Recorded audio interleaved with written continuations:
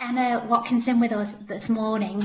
Um, Emma's going to tell us about the pathway to where she got to, but I thought it'd be really helpful to start with her experience of school, the subjects she took at A level, the things you enjoyed, and what you did at university. Would that be an okay starting point, Emma? Yeah, absolutely. So hello everybody. My name's Emma. I'm the CEO and co-founder of Silk Thread. And for those of you guys who don't know what Silk Thread is, it's an online fashion retailer for women. We work with independent and startup fashion brands, and we have 1 million customers, just over 1 million followers on Instagram, 100 people who work not out of our office at the moment, but from home. And yeah, pretty fast growth business. I think our last year's turnover was just over 60 million. So bit of a big journey in the last couple of years. My experience with sixth form and A levels. So when I was choosing my A levels, I got some really good advice, and that was to not just do the subjects that were going to be important for university applications, but the ones that I really enjoyed the most, because A levels, and particularly like when I did them, which feels like forever ago now, but when I did them, they were quite intense, and you have to spend a lot of time like studying and thinking about it. So someone said to me, do something that you really enjoy doing rather than just picking it because you think it will be good on an application, and then the results should follow through. And if you enjoy doing it, then hopefully works well for you. The A levels I took, I did English language, English literature, history, and drama for AS level, and then I dropped drama at A level, which I actually bitterly regret. I really love that subject, but my teachers, I was applying for Oxbridge at the time, and they really wanted me to focus and zone in on English language, literature, and history, which were all subjects that I really love. So I was very humanities focused, and my degree that I went on to do was English, which I loved, because if you like reading and you love literature, it's basically book club. And it's if you're really interested in it, it's a fantastic degree.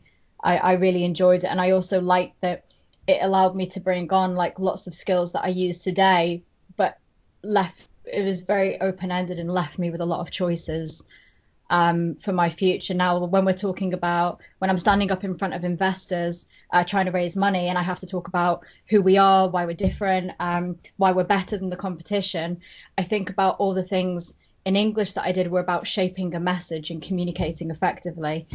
So all of these, and even going back to drama, like that I did at AS level, standing up in front of, rooms full of people. I've spoken at conferences with audiences of over 2,000, which is very nerve-wracking. But having done drama at AS level, helped me build confidence to be able to do that. So even though I didn't use my degree, let's call it, in a strictly like vocational way, there are so many things that I got out of my A levels and my degree that I still use today. Lots of our students tend to be quite worried about taking sort of broad subjects. So I often get students saying to me, well, what will I do with a history degree? What other skills do you think you gained from your degree? Because obviously I think sometimes our students are a bit worried about taking something so broad.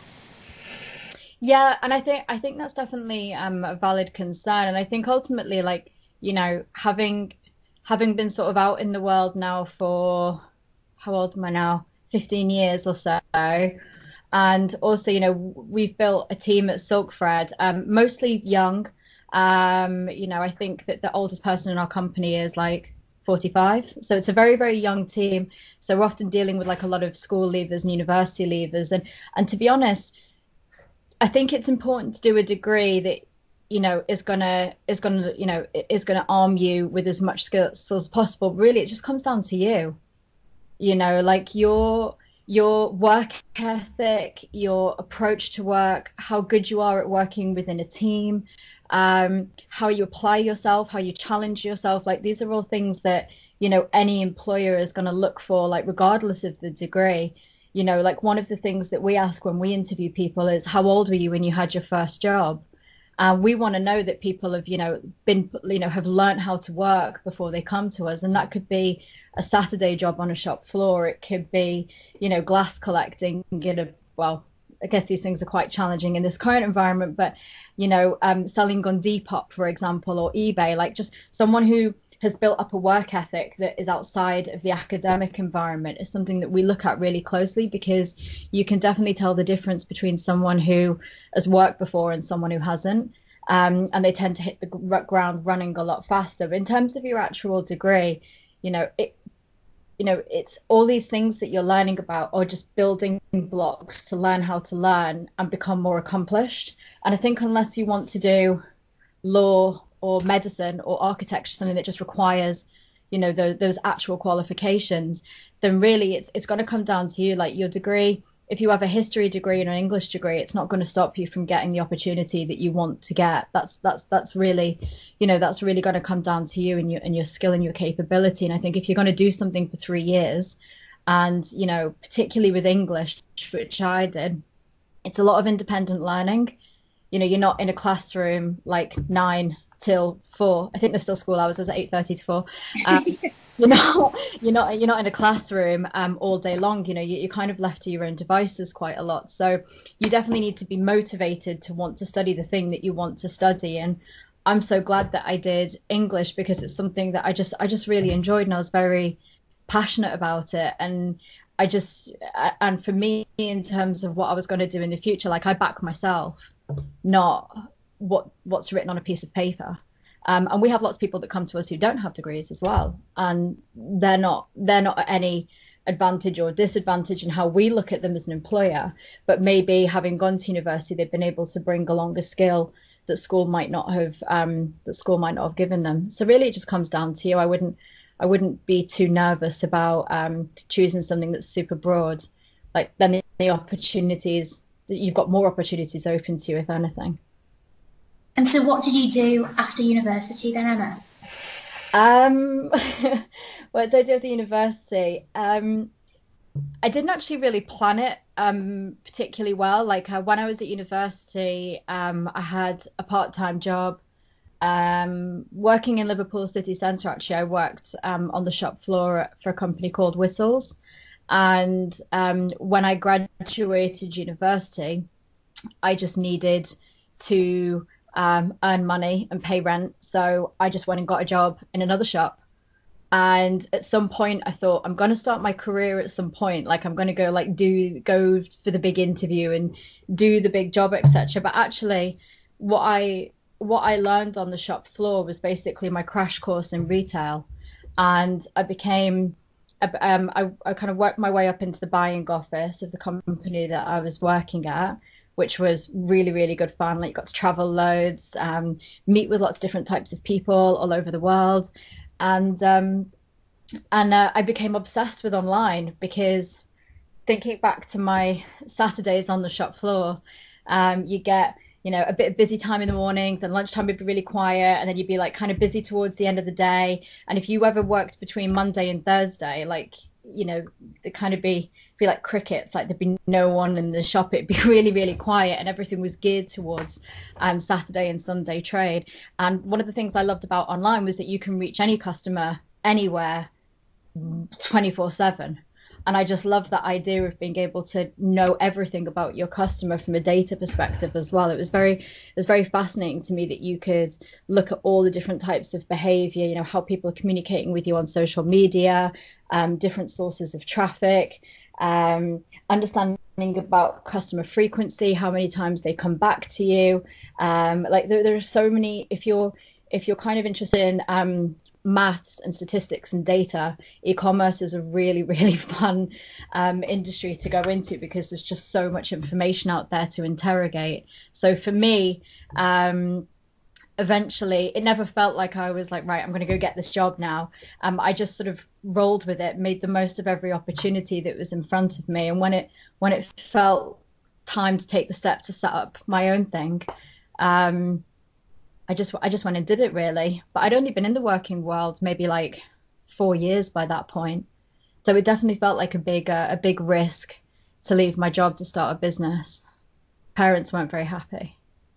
So how did you go about it then? Who did you do it with? Where did the idea come from? Yeah, so the idea came from I was working on the buying team for an online retailer, and we worked with like quite big brands like Burberry, Mulberry, like all the kind of ones that you might recognize. And we get all these like small brands just showing up at the office with like suitcases like full of samples saying, oh, like, can you look at my stuff? Like, I'd love to be stocked on your website.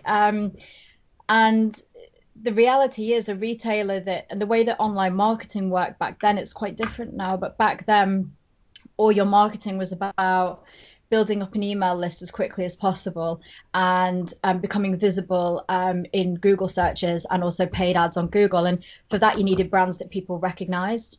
So, if you stocked a brand like Mulberry and then a celebrity had a Mulberry handbag, then people would start Googling the celebrity. And this is how you'd start to capture traffic for your website. And then you would offer discount codes to say, get 20% off your next order by signing up to our mailing list. So then you build up this big email list. And then your strategy would be to turn as many of those people on that email list into paying customers. And hopefully they would come back very, very frequently. But if you were a small brand that no one had ever heard of, like that business model was just not set up for you, because the retailers are trading off, I guess the momentum and the buzz of a well-known brand, but a small brand that no one's ever heard of, it's like you can't do anything with it. If you're a retailer that stocks famous designer brands, you've got to invest disproportionately into a brand that no one's heard of. So all these brands were coming knocking on our door, and it was like, but their product is so good, we can't do anything with them. And who's going to give them a helping hand? How are they going to get started? Fashion is an industry that is very traditionally, about who you know and who you're connected to. And it's a very expensive industry to get into, because even before, around the time we started Silkthread, your only routes to market were to have your own boutique, which is very expensive, or to get stocked at Selfridges or Net-a-Porter or one of these big known stores. And, it's very expensive and difficult and time consuming to go those two directions. So we thought, so my friend, that was my experience at the retailer I was working with. And then my friend, who's now my business partner in Silkthread, he had a friend who'd invested in a young fashion designer, and it wasn't going very well. And they'd had a startup investment of about 20 grand, and they'd built a website. They bought some stock. They'd hired a PR company to get them on all sorts of celebrities and influencers, and they weren't selling anything. So he asked me if I'd look at it. And then as we started to talk through it, like, you guys won't believe this, but they used to build websites in Flash, which aren't even supported on mobile devices. That was the change at the time, that everyone was moving from desktop to mobile.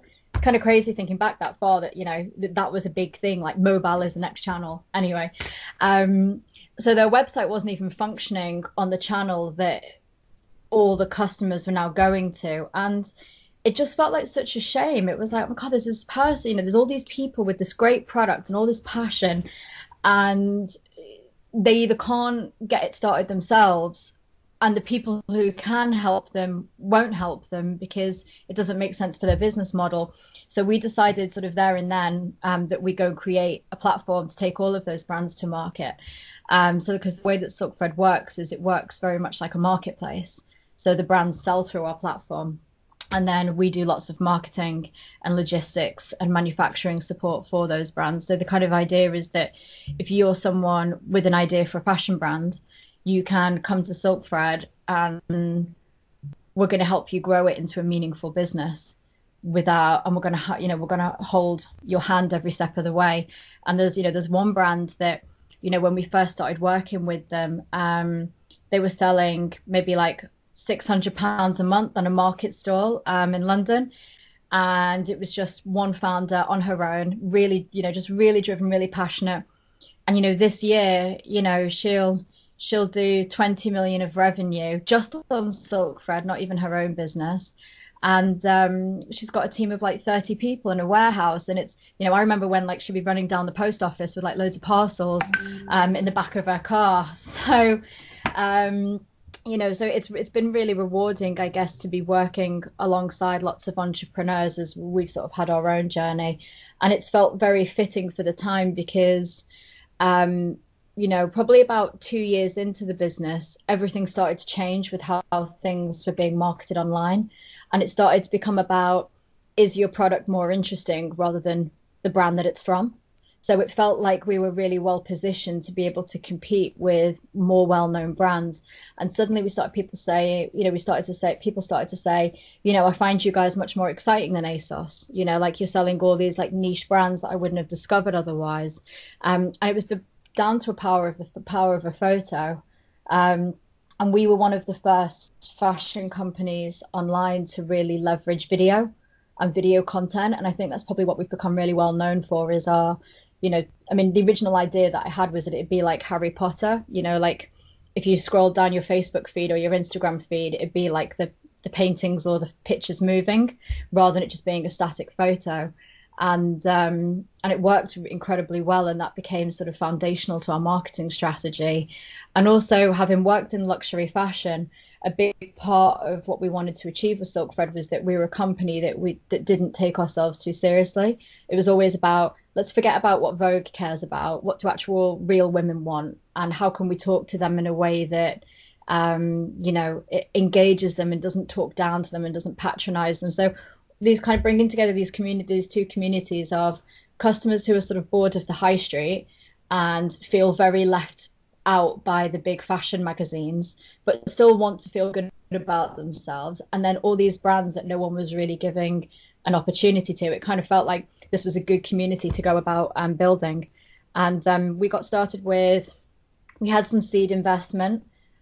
We went and found some investors, and I sort of pitched to them Dragon's Den style, which was very scary. And I remember like one of the worst questions that I got asked was, so you're 23, you've never run a business before. And I was like, no. And then they said, and no one's heard of you. And I'm like, no. They're like, and you're going to sell brands that no one's heard of. And I was like, yeah. And no one's heard of your company either. And I was like, no. And I remember when he asked that question, I was like, oh my God, is this like a huge mistake that we're making? But it felt like maybe we were slightly ahead of the curve, but everything that's kind of happened in the online space in the last 4 years and still happening has been something that we've been really, really well positioned for. Like even during this situation, I hope you guys and your families are all safe, but Silkthread started as a remote company. We all work from our houses for the first 2 years, so everyone's pretty comfortable working at home. A lot of our customer experience team are mums at home, so we've always been doing stuff remotely anyway. And because we have 800 brands that ship from 800 different warehouses, it never felt like a big risk to have just one warehouse. I think we've been like really, really, I wouldn't wish for this to happen, but we've been pretty well positioned in our industry to stay resilient, which is a blessing in itself. So what are the best things and worst things about your job then? Because obviously, owning your own company must come with its own stress. Yeah, it's very stressful. There's definitely a lot of sleepless nights.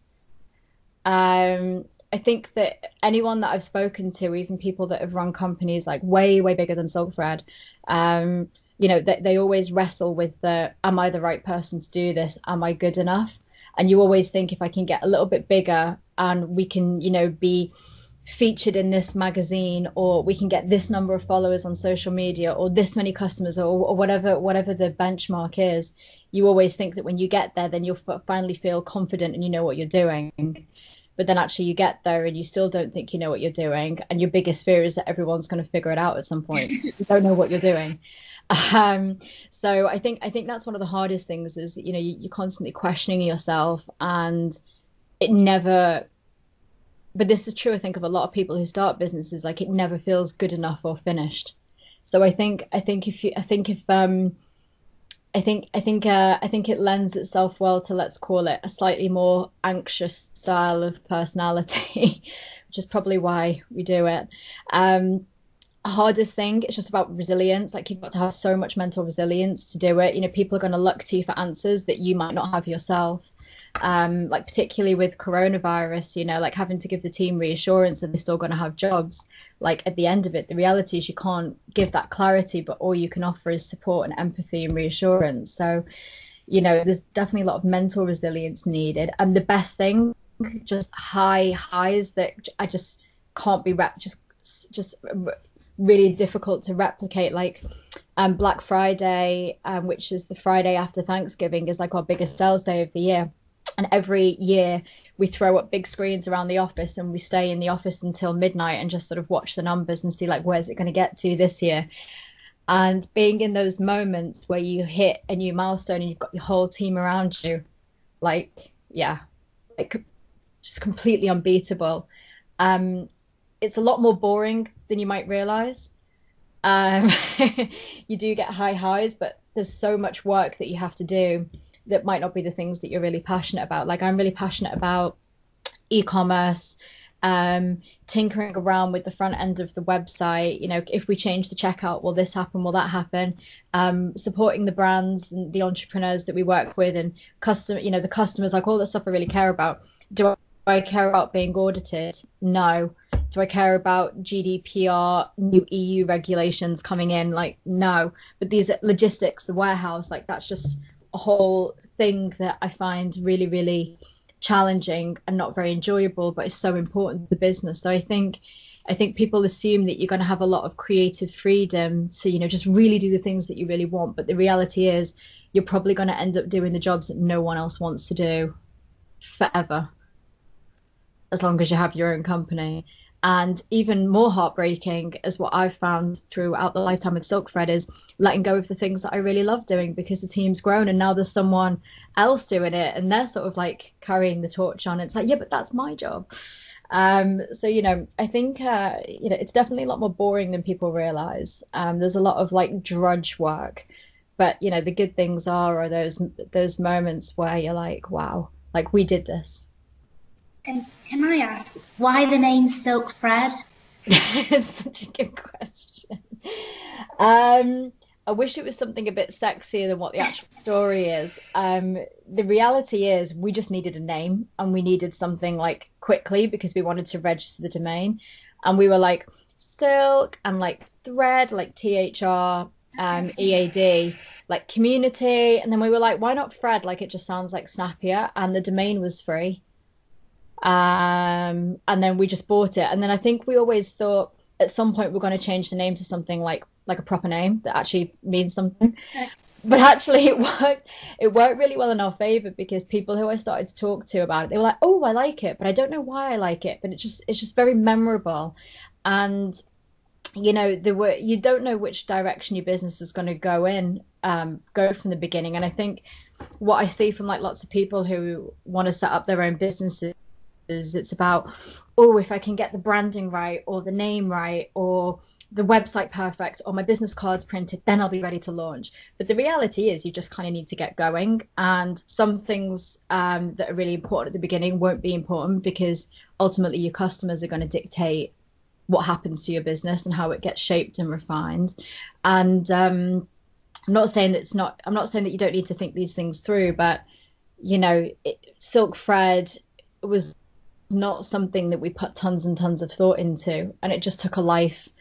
The name just took on a life of its own, and it seemed to work. Like it just seemed to be very, people found it like, you know, that they remembered it.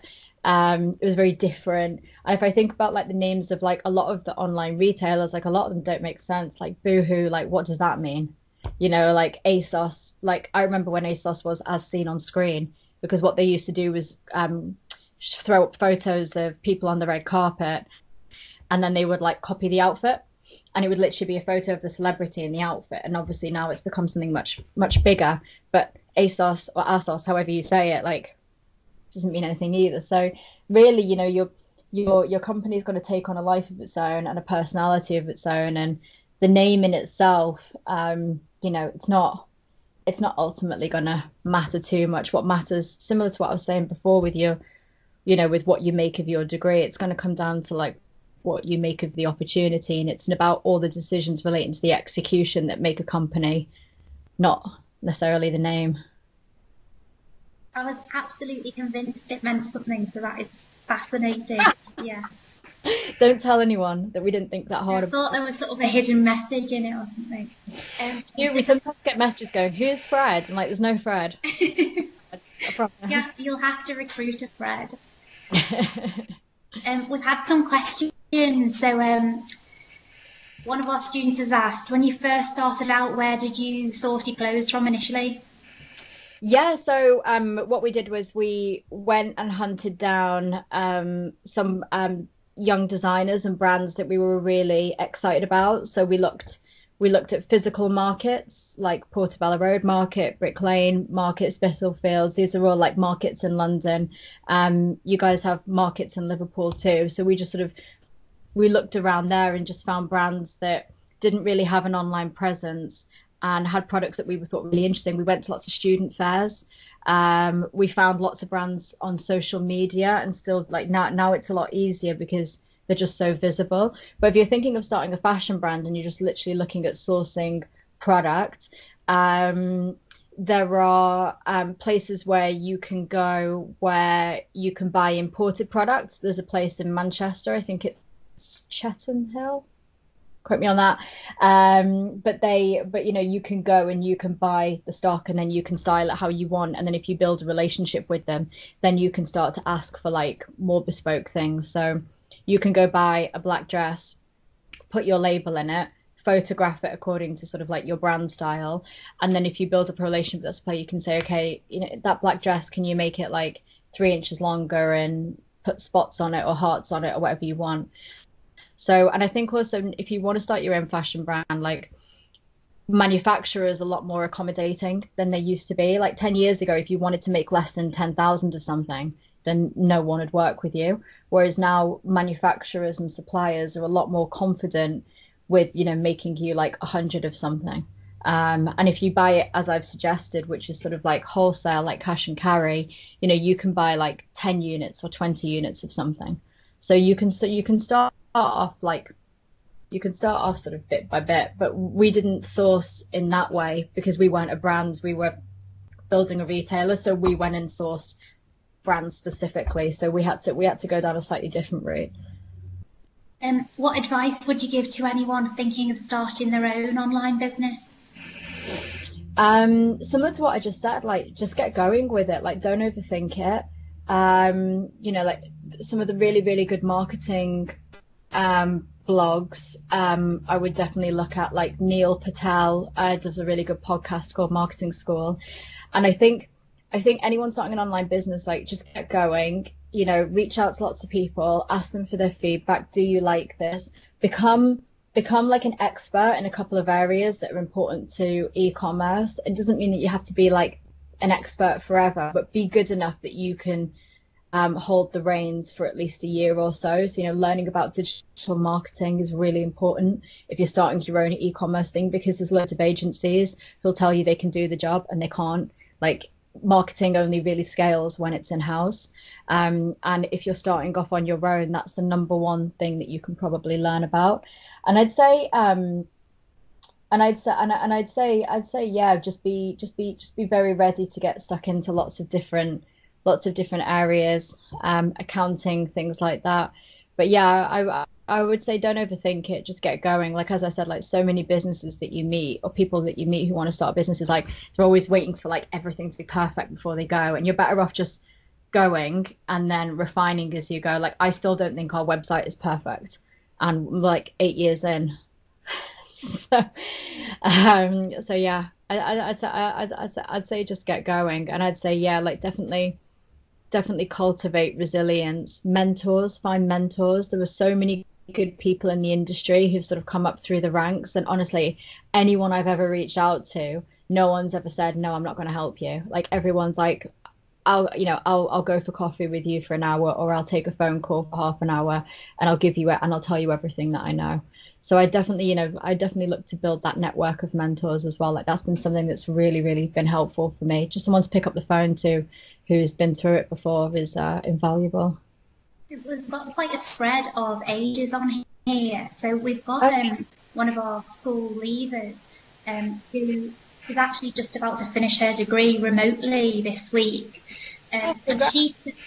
she said, is there any advice you would give to people graduating into the creative fashion industries in the current climate?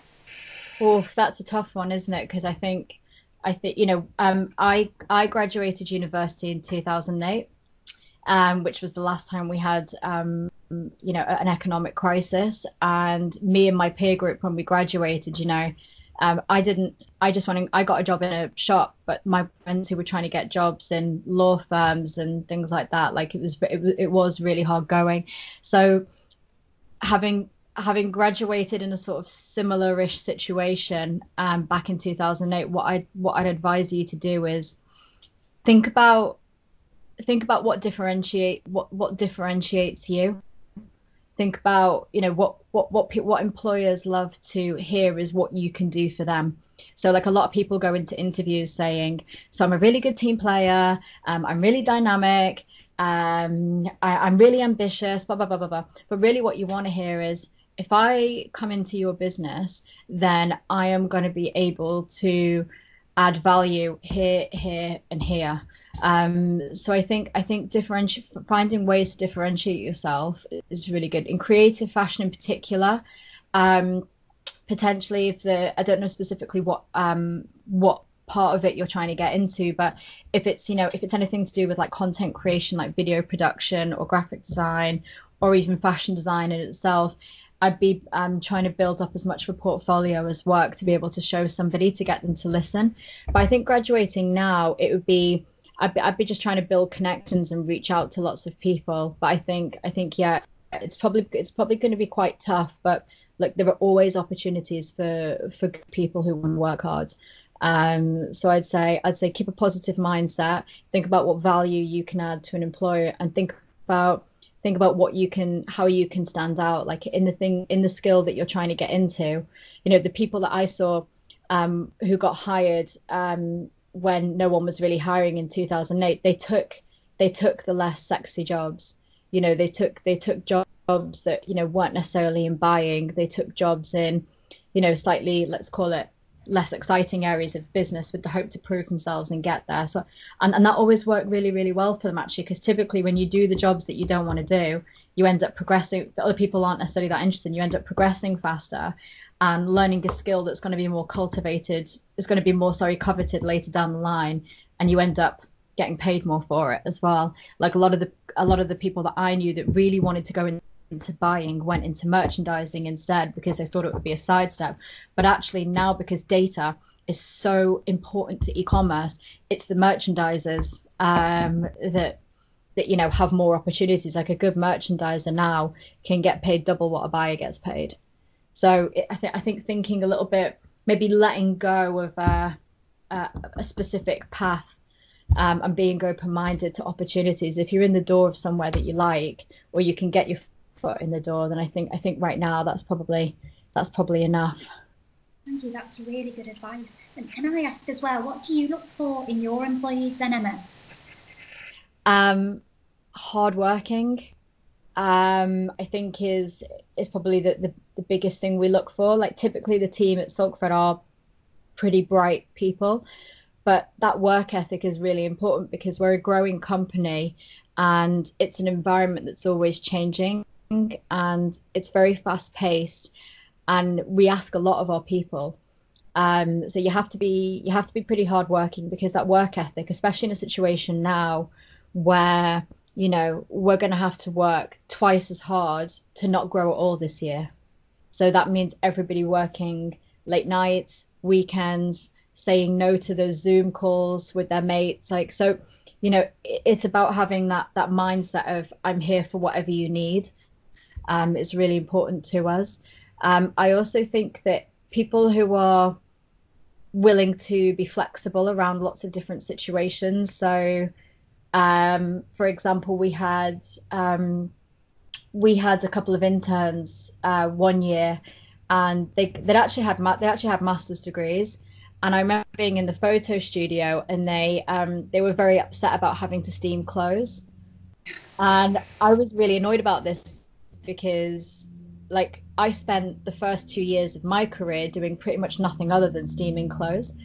And I sometimes still will go down to the studio now and like help out if I've got like a free half hour, because it allows me to catch up with the team in the photography studio. And I think, you know, if it's good enough for me to do, then it should definitely be good enough for you. So I think having that mentality of I'll get stuck in and do what's needed, and it's a big turn off when people come into a business, particularly when they're just graduated and they're young and they're like, no, I want to work on strategy. And it's like, look, you've kind of got to start somewhere. One of the best relationships I ever built in my entire career was for my old boss, and I learned how she liked her coffee, and she had quite specific way of doing it. But the point was that I knew that if she had a really important meeting or a difficult day ahead of her, if I brought her coffee exactly how she wanted it, that would just make her day that little bit smoother. And these little gestures, they go a really long way. We also look for like loyalty as well, like, and people who are respectful of their team members. We've got a really strong culture at Silk Thread. It's a very sociable team.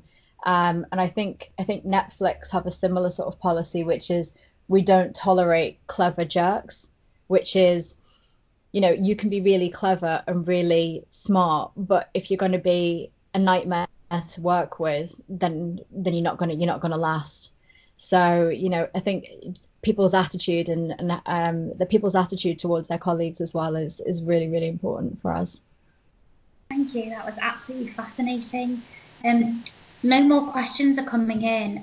I'm wondering if we wrap it up now and if you and I hang on for the next couple of minutes just in case anyone does want to ask anything. Emma, does that sound okay to you? Yeah, that's absolutely fine. Yeah, that was absolutely amazing and absolutely fascinating. Thank you so much for joining us. That's And okay. It was